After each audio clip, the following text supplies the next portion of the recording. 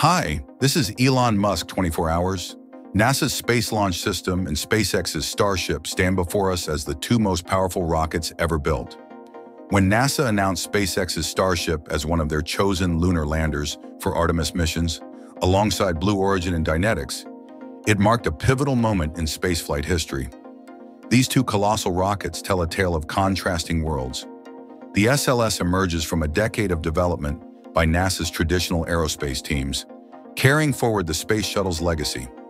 Meanwhile, Starship takes shape in the fields of Texas, where Elon's team of former water tower builders turned rocket engineers rapidly prototype the future. The irony runs deep. As SLS repurposes shuttle hardware, Starship pushes the limits of what's possible in rocket design. Two vastly different engineering philosophies, two paths toward the same stars, emerging at exactly the same moment in history.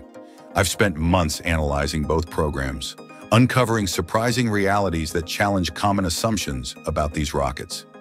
Today, we're breaking down their complete stories, the history, progress, and true capabilities that will define the next chapter of human spaceflight. Let's dive right in. When we talk about SLS and Starship, we're not just comparing two rockets. We're witnessing a pivotal moment that will define humanity's future in space. Back in 2011, as the Space Shuttle made its final descent through Florida's morning sky, few could have predicted what would unfold over the next decade. NASA faced a daunting challenge. How do you follow up the most complex flying machine ever built? The answer would emerge through two radically different paths, each shaped by the dreams, struggles, and determination of thousands of engineers and technicians. The story of SLS begins in the wake of tragedy. After losing Columbia and her crew in 2003, NASA knew the shuttle era had to end. But ending America's human spaceflight program wasn't an option. The engineers who had devoted their careers to the shuttle program carried not just technical expertise, but a solemn responsibility to build something even safer, even more capable. Many had worked alongside the heroes we lost. They understood the stakes. Congress gave NASA a seemingly impossible mandate: build America's most powerful rocket ever, do it with existing technology, and have it flying by 2016. The team approached this challenge methodically, analyzing 5 different designs. Each option represented a different vision of our future in space. The winning design would become SLS, but it wasn't just a bigger shuttle. Take the core stage. While it shares the familiar orange color of the shuttle's external tank, its construction tells a different story. Engineers chose a new aluminum alloy, AL2219, developed entirely new welding techniques, and even created a different type of insulating foam. Every component represents lessons learned from 30 years of spaceflight, some paid for with human lives. The RS-25 engines powering SLS embody this evolution. These aren't just recycled shuttle engines. They've been pushed beyond their original limits, modified to deliver 111% of their rated thrust in emergencies. Each modification, each improvement, carries the weight of history. These engines lifted heroes like Sally Ride and John Young to orbit. Now they'll help carry the next generation to the moon. But while NASA was meticulously crafting SLS, something extraordinary was happening in South Texas. SpaceX's vision for Starship didn't emerge from government committees or congressional mandates. It started with a simple question that had haunted Elon Musk for years. Why aren't humans on Mars yet? The early days of Starship development read like a tech startup story, not an aerospace program. Tom Mueller, SpaceX's first employee, had built a prototype Big Falcon rocket engine in his rocket club before joining the company. That experimental spirit would define Starship's evolution. When Musk unveiled the concept in 2016, many aerospace veterans scoffed. A 122-meter-tall rocket with 42 next-generation engines? Fully reusable? It seemed like science fiction. But SpaceX wasn't building on paper. They were building in fields with teams working around the clock, learning through failure. The contrast with SLS couldn't be starker. While NASA carefully planned each step years in advance, SpaceX was literally building a factory around their rocket. They weren't just developing new technology, they were developing a new way to develop technology. The results have been both spectacular and spectacularly explosive. We've watched Starhopper dance above Texas, its single Raptor engine proving the basic concept. We've seen test tanks burst under pressure, each failure teaching valuable lessons. The loss of SN1, SN3, and SN4 would have been program-ending disasters under traditional aerospace development. For SpaceX, they were data points, stepping stones toward success. This rapid iteration has produced remarkable progress. The Raptor engine, the heart of Starship, represents a revolution in rocket propulsion. It's the first full-flow staged combustion engine to fly, operating at pressures that would have seemed impossible a decade ago. SpaceX has built over 26 Raptor engines, most within just the past year, each one pushing the boundaries of what's possible. When NASA announced Starship as one of their chosen lunar landers, it marked a profound shift in space exploration. The same agency that had carefully developed SLS for a decade was now embracing SpaceX's radical approach. This wasn't just a contract award, it was validation of a new way of thinking about spaceflight. The numbers tell an astounding story. SLS Block 1 will cost around $875 million per launch, capable of sending 27.5 tons toward the moon. The upgraded Block 1B pushes that to 43 tons. Starship, with orbital refueling, could theoretically deliver 156 tons to lunar trajectory at a fraction of the cost. SpaceX aims for launch costs under $10 million, though early flights will likely be more expensive. But raw numbers don't capture the human element of this story. At NASA's Michoud Assembly Facility, technicians who once built shuttle external tanks now craft SLS core stages. Their decades of experience ensuring every weld meets the exacting standards spaceflight demands.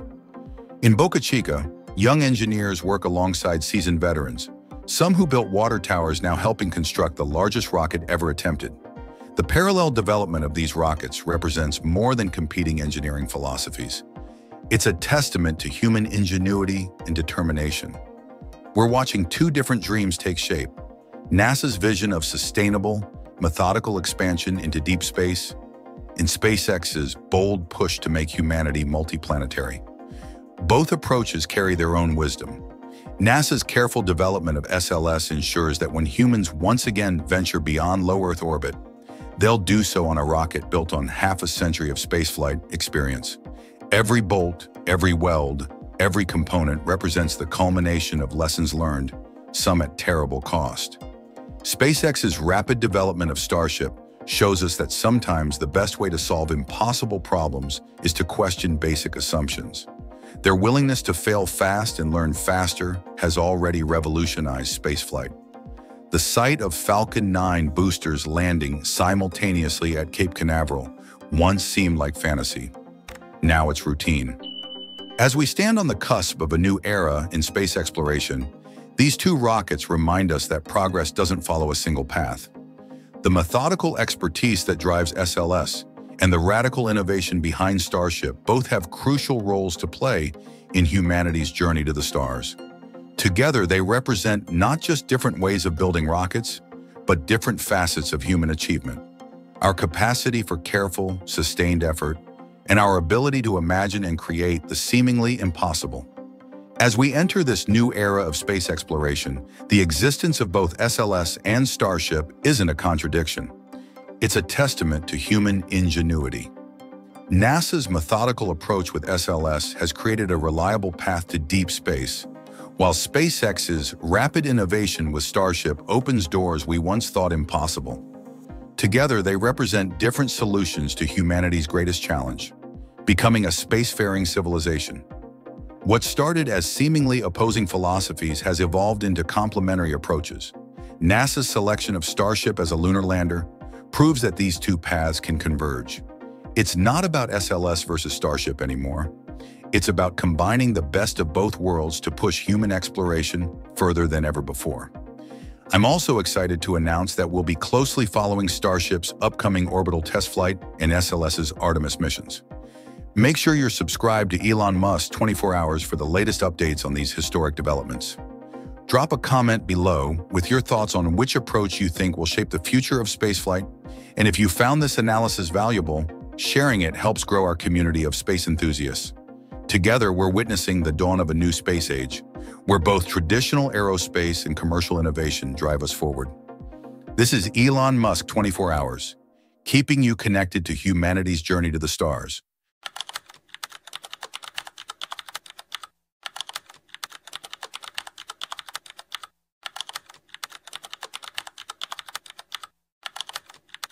In the world of rocket science, sometimes the smallest components face the biggest challenges.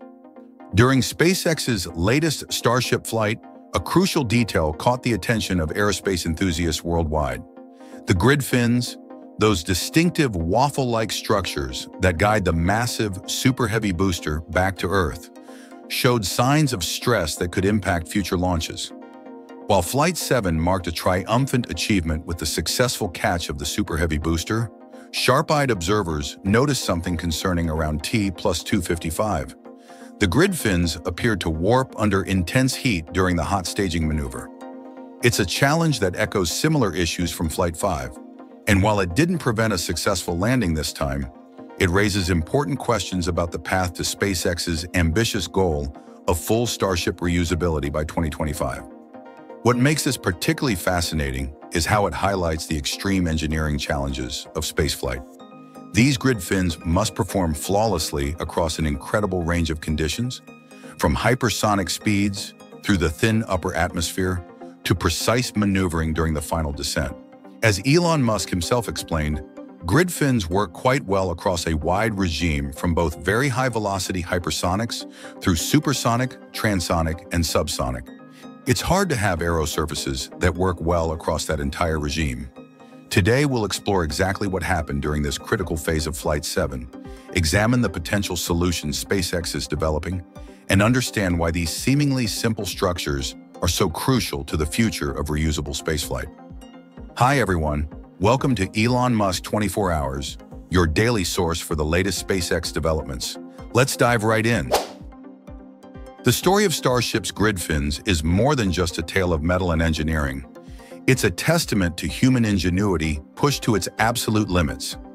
As Flight 7 soared through the atmosphere that January morning, few could have predicted the drama that would unfold at T+255. The moment when those massive steel structures began to warp under intense heat wasn't just a technical glitch. It was a powerful reminder of the extreme challenges we face in our quest to become a spacefaring civilization. Picture this. In the control room, engineers watched with bated breath as their monitors displayed real-time data from the grid fins. These weren't just any control surfaces. They were the culmination of countless hours of innovation, failed attempts, and breakthroughs. Each fin, weighing as much as a small car at 3 metric tons, represented a bold departure from conventional aerospace wisdom. The decision to use steel instead of titanium had raised eyebrows across the industry, but SpaceX has never been a company to follow the beaten path. The story takes us back to the early days of Falcon 9, when SpaceX's engineers faced their first grid fin challenges. Those initial aluminum fins, while innovative, required extensive refurbishment after each flight. The heat shields needed constant replacement, and the dream of rapid reusability seemed distant. Then came what many considered a quantum leap, the switch to titanium. These masterpieces of engineering, each one cast as a single piece, marked the largest titanium castings ever created. They worked beautifully on Falcon 9, handling re-entry heat without breaking a sweat. It seemed like the perfect solution, but Elon Musk had a different vision for Starship. In a decision that sent shockwaves through the aerospace community, he chose to go with welded steel grid fins. The rationale? It wasn't just about cost, though steel's price tag at 15 to 20 times cheaper than titanium was certainly appealing. It was about something far more profound, democratizing access to space itself. The engineering team faced a monumental challenge. They had to design grid fins that could withstand temperatures hot enough to melt many metals while maintaining precise control of a rocket larger than the Statue of Liberty. The 301 series stainless steel they selected offered an intriguing trade-off. While its melting point was 15% lower than titanium, it could remain mechanically functional at nearly triple the working temperature. A scorching 840 degrees Celsius compared to titanium's 330 degrees Celsius. Then came the hot staging innovation, a daring maneuver where Starship's engines ignite while still attached to Super Heavy. It was like asking someone to stand in a tornado of fire and maintain perfect balance.